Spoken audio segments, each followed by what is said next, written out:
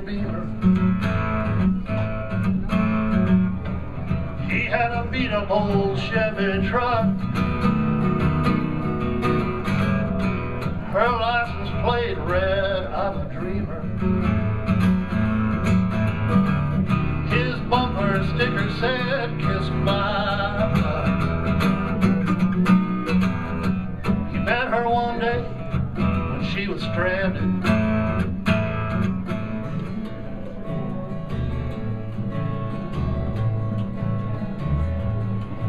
But the man I love doesn't ask for much, just respect and loyalty. But there is one thing every year in the spring, he expects me to go and see the models of beauties of every age. He tingles from head to toe into the roadster show. Yeah, we go into the roadster show.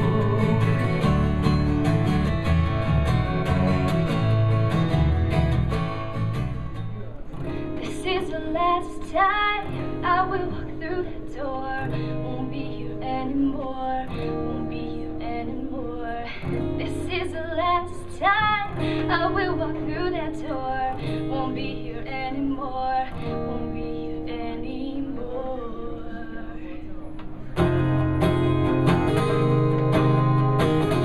Last time I will walk through that door. Won't be here anymore. Won't be here anymore. This is the last time I will walk through that door. Won't be here anymore. Won't be here anymore. I'll stop running.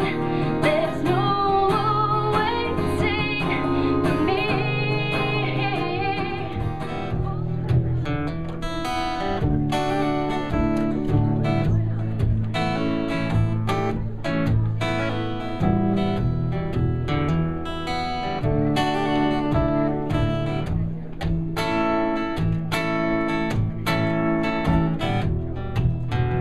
I walk around the hall, can't see the light.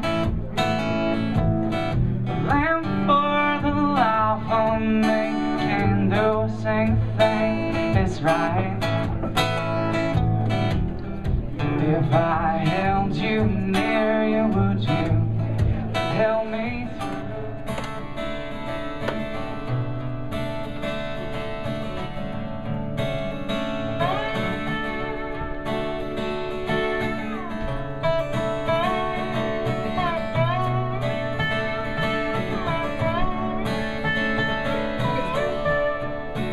New York City, West 51st Street, studying Shakespeare. You on the stage there, you all the rage there, were the best handling. You hid your confusion inside the illusion. You were the best handling, and I so regret, but I'll never play Ophelia.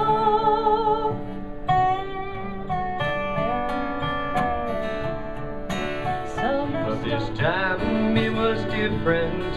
Your heart belonged to another man. I tried so hard to get over you, done everything that I can.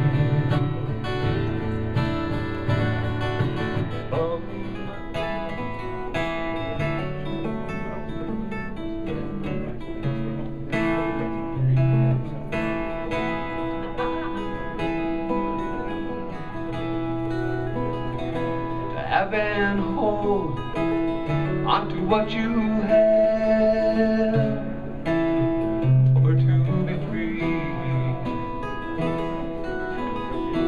And if you could turn back the time,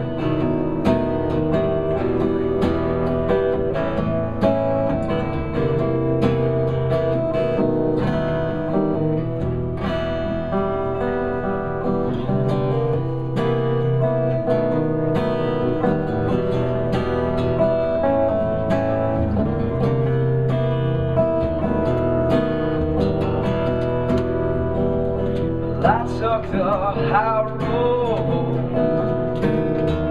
straight out of hell, and it did me well, and it did me well.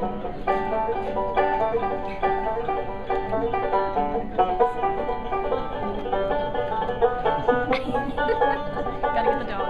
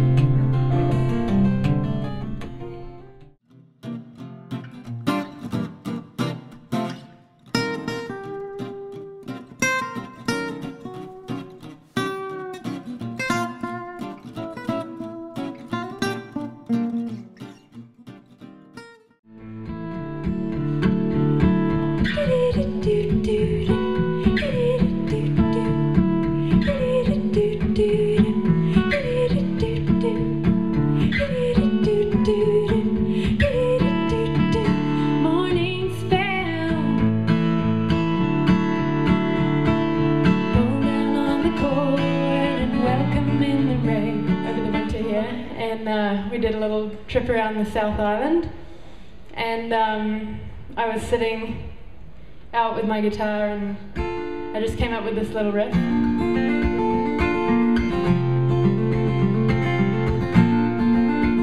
And then the lyrics came, so this is my song, Down South.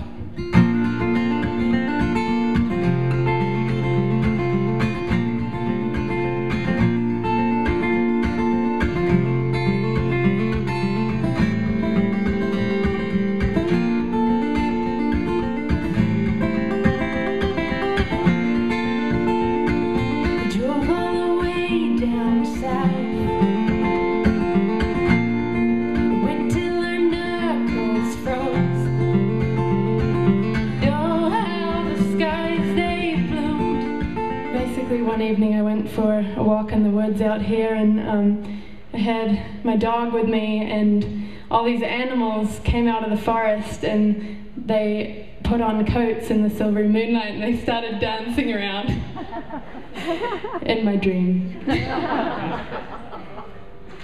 Some of it was true, there were a lot of animals, but the coats really didn't happen much. And it goes like this is what you're going to do.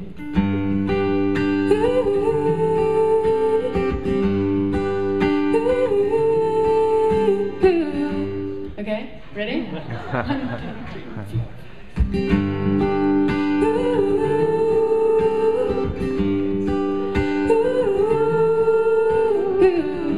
One more time, because you're getting there. I'm not thinking about. One more time.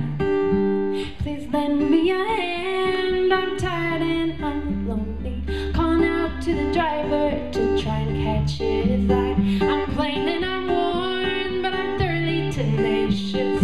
Oh, Mr. Driver Man, please call all aboard.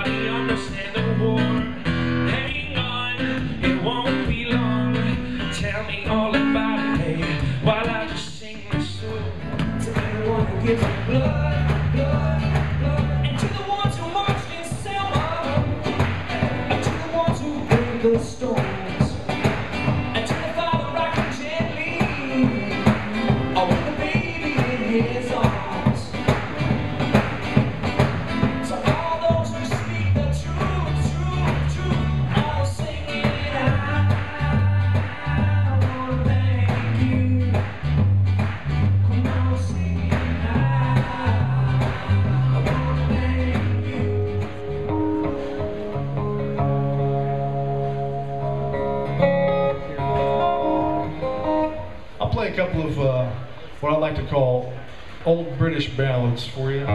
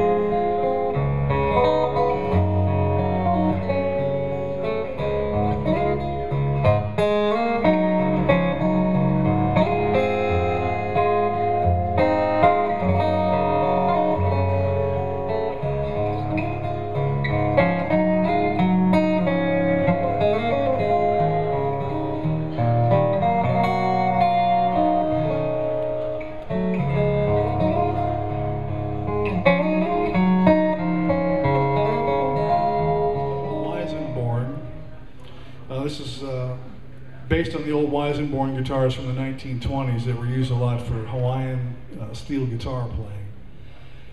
And this is a modern recreation. A couple years ago I brought my old Style 2 Weissenborn, which is probably like from the mid-1920s. And Jason Bowerman and I spent the better part of a day measuring and photographing and talking about Weissenborn designs. And Jason was really the big mover in getting this design to fruition.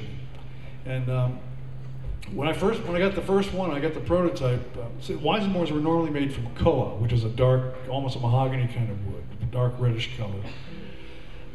And when the first prototype that he brought, he didn't have enough koa that was big enough to make a Weissenborn, because you see how long that back is. You need a really long piece of wood.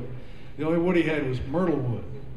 And the prototype was like bright white. It was almost like a Weissenborn in reverse. And I was kind of heartbroken to see it. It just didn't look right. But I played the thing and it was really fantastic. And I really got to really like the attributes of myrtle wood. A Weissenborn guitar has a huge amount of bass. For a guitar this skinny, it's got a huge amount of bass and it really punches and projects really well. And the koa has a very explosive sound. The myrtle is not quite as immediate and explosive as the koa, but what you get is a beautiful, fat, rich, sustainy kind of note. And as you probably have noticed, I don't play a whole lot of notes, so I got to try to get the most out of every one. I don't squander them like some guys. When I grew up, we had 2 notes. Both of them were A.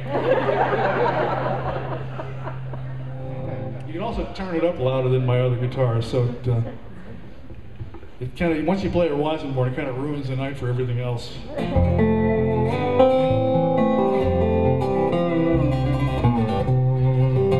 You also play, the reason they call it steel guitar is because you play with one of these things, which is called a steel. Then the National Guitar Company came along in the 1920s and started making guitars out of steel, and they called those National Steel guitars, and that sort of confused it.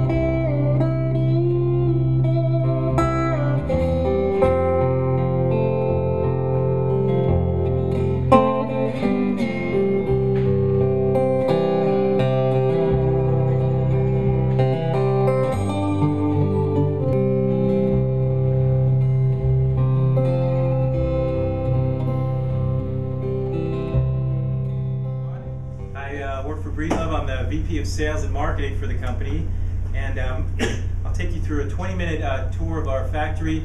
First, I want to start off by telling you some of the things that are unique about our company compared to many of the other guitar manufacturers. I think it's kind of an important question, what makes a Breedlove rather than many other companies' products. We've been around for about 20 years. We started off in Tumalo, a little small workshop. Larry Breedlove and Steve Henderson left Taylor Guitars and started this company. And Kim Breedlove, our master luthier, came and joined shortly after that to join the company. Right now, 20 years later, we've been in this building for 2 years, and we sell about $10 million worth of guitars all around the world. Down small towns in South Africa, Taiwan, all over. We're a strong exporter for Bend, for the United States, and we sell thousands of guitars. We sell container loads worth of guitars. When you build a guitar and you choose the woods for it, you're going to see various flexibility in the wood. So this is a Sitka top, which will be a top of an acoustic guitar. And if you go through the stack of joined Sitka, you're going to see that some boards are really flexible and some are extremely rigid where you can't move them. Guitar manufacturers have a set group of tolerances that they build guitars with because they need the strength to be able to put a bridge on here and tune up that guitar, tighten up the strings without the top blowing out of the guitar just coming undone. So the task is, how can you make the most resonant, lively guitar with the lightest woods without having it be so weak that if you hit a chord it'll just explode the guitar. So we sought out to do that. One way we do it is we measure the strength of each of our woods and then determine how thinly we can shave it out, thin it out. So if this top is very rigid, we can make it extremely thin and still have that that resonance and that tonal quality. If it's very flexible, then we thin it out just a little bit. That means where if you go through another guitar manufacturer's line of guitars, you go through 10 guitars, you might find 1 or 2 that sound good, that sound magical, because the engineering and the tolerances that they're building for are mated perfectly to the flexibility and the strength of that wood. But with us, all of our guitars have that magic quality because our luthiers measure the strength of the wood and thin it out as much as they can. It's a human element that makes all of our guitars have that magic sound, and any guitarist knows that when you find an acoustic guitar, you have to find the right one. You know, you have to go through so many of them to find that magical one, and ours are all brilliant. So each top may be a slight different thickness? Absolutely. And we put notes on the side of each top all over on the back in pencil to determine. We also shape our tops. We graduate them. So if this is the guitar, the headstock comes up here, and you have the bridge here. This is the bass side, the deep, low strings, and then this is the treble side where you have the high strings and play the higher notes. We have 2 different ways of shaping our tops. On certain models, we graduate the top where it's thinner here and it gets thicker here. So the treble frequencies have a good, strong, rigid board, and the treble frequency can be very small. It allows that to burst forth immediately. But the bass frequencies, you really want to move the top to push that air. And a bass frequency might be from that wall to this wall. So we shave it out where it's thinner. It's a graduated top where it gets thinner to thicker on this side. That way you get a strong treble sound, clarity, brilliance, but it's not a weak sounding guitar. On this side, you get a really softer top and you're able to push air and get a good deep sound. So when people talk about our guitars, Breedloves, they might say, wow, this company has a really bright, precise, clean sound. It's very, very high-end sound, almost shrill, and it's great for the studio or whatever. And then there's this brand, and they have really warm, bluesy sounding guitars. None are good or bad, but they have their characteristics. And when people talk about Breedlove, they'll say, wow, you guys are right down the middle. It's not an accurate description because we're really both. We're not dead center on that tonal spectrum. We're both. When you play a Breedlove, it's very lively because it's very light woods. If you pick up any one of our guitars, the first thing you think is, oh my God, this thing is so light. And then the second thing is you just get that brilliance, but the depth and the sound. So our original Breedlove design guitars, the modern ones with the pointy headstock and the winged bridge, those we shape out that way. We also make traditional guitars similar to the way they made them in the 1930s. We do the same thing. We measure the strength of the wood and we thin it out, but we shave those tops differently. If this is the soundboard, and you have the sound hole right here, and the strings up here and the bridge down here, on our traditional style guitars, people call them Martin style guitars because that's kind of the quintessential old guitar. We shave these tops out where right here where the bridge is, where the strings plug in, we keep it thicker so you have that power and immediacy when you hit a chord.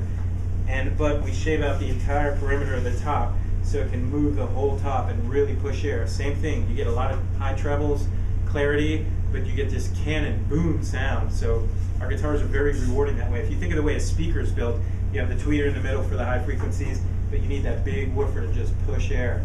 So when people play Breedlove guitars, they say a couple of things like, wow, this is so responsive and lively, it just sounds like ringing a bell. It's because of how light and thin we make the guitars. And then also, wow, I'm hearing the full spectrum of sound. So that makes our guitars very successful around the world. That's the key elements that make a Breedlove guitar, rather than just the design elements when people say, I like the way that looks, or I like the way that looks, or whatever. And we have woods that are, as I showed you, extremely rigid. So if you do it quickly, you'll just shatter the wood. We have others that are very flexible, where you can do it. It might take 12 minutes for you to bake it into its size. When you're done, after this is fully bent in there, you end up with a guitar shape right here. So that's the first step in building a guitar. Then we take our wood sets over here and begin to shape out the tops and the back. Those are the guitars. Here is the myrtle wood, top and back, prepared. And the sides are down there on the stack, so very soon it'll all be joined up and glued together. The bracing gets trimmed off, I presume. Yeah, absolutely. What's the most traditional other wood that myrtle would be similar to for sound and tone? Maple. Maple? Okay. Yeah. But it's a little more lively and rich than maple. Maple is very bright sounding, and that has, it's just a broader tonal spectrum it offers. Oregon and Israel are the only places you can find myrtle wood. Okay, and what's the sustainability or availability for that in the future? It's abundant up here in the Pacific Northwest. Yeah. And it's also, I mean, there are people, you'll find that there are myrtle wood furniture shops and things like that, so there's a good source of it. What, aside from myrtle wood, what are some of the other more sustainable woods that Breedlove is looking for going forward as, you know, some of these koas, in other words, disappear? Yeah, cocobolo, ziricote, there's African blackwood, striped ebony. There's a lot of odd woods that the industry is moving toward. Yeah. And then we still have an abundance up in Canada of this spruces and the maples. It's just incredible. Canada. This might be some of the most complex work that's done here, the binding. You'll see binding all around you, hanging out everywhere. But piece by piece, they want to create a guitar. We have some very beautiful things here. And there are many steps to the binding process. So right here we have herringbone, bloodwood, and then a black, white, black strip. So as they go around and prepare the binding, it all has to be done by hand and glued together. Even the binding between these two steps of wood, back, front, and side. So the guys all day long will be some of our most technological competitors say that they can finish a guitar case ready in 20 minutes. And it takes days for us to do it. We put a finish of lacquer, and the guitar builders will hold it up like this, spray with the other end, just like that. Spray it on a nice even coat, and then it goes into the buffing room and gets buffed down to a very thin mirror, glass-like mirror finish. And then it goes back into the finish, and we apply about 5 coats of this until you have a beautiful finish. When you walk through this, you're going to see orange peel and the texture of the wood and a lot of these things like that. The way we do it, the finish of a Breedlove is so exact and the quality is so high that you might think that it's not handmade. Maybe sometimes people associate things that are a little more crudely done as evidence of hand building. Ours is all done by hand, but the quality suggests that it's automated because it's so good. And we think our finishes are the finest in the world, but they take an incredible amount of time and hard work and labor, and a group of employees that are able to do it and withstand, you know, the tedium and the fatigue of hand doing. So we cycle through finishers all day long, and our guitar finishes are absolutely beautiful. So I'll take you now to the buffing. Strings on it, so it can sit overnight with tension, and then the following day we'll do what we call the dial-in process, which is actually setting the string height at the first fret, and taking the saddle strings down for the correct saddle height, and tune it up, get ready to play, clean it up, and send it out the door. There's one more inspection then after the final set of hands in the actual string up department finish, and before it goes into the case, it gets one more inspection, and then it actually ships. Usually it's an option that we have now. Oh, I've never got to see that. That's awesome. Yeah. And that's called it JLD bridge dress. Okay, yeah.